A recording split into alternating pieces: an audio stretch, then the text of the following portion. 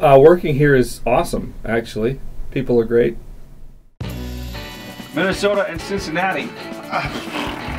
I know, it's a stinker. Versus turn.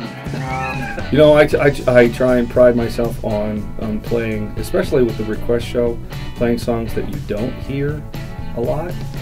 And it being a request show, that helps because people, sometimes they get sick of Led Zeppelin songs or the same Led Zeppelin songs, so they would call up and request a different one. And I often play that.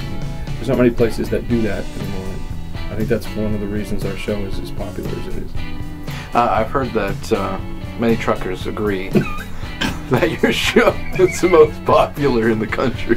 We're widely appreciated in the trucker community, for sure. I'm not one of the guys that got into radio to be a star or anything. I got into radio because I love music, and I love sharing music and appreciating music. And I was one of those guys that used to listen to headphones at night when I went to bed as a kid under my pillow because my mother wouldn't let me listen to them. But I got into the fact that I didn't know what the DJ looked like. I had to use my imagination to find out what Vic St. John looked like or Jason Taylor looked like or something like that. And that was what drew me really to radio. I get to be on the air with an old friend of mine who doesn't even work here. Yeah, he's my BFF.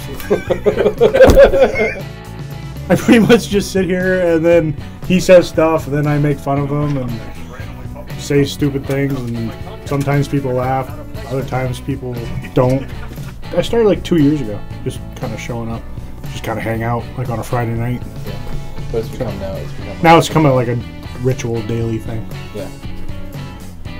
Well, I mean, without you, I don't know. This show sucks. See, without me, it sucks at this level. With me, it sucks at this level.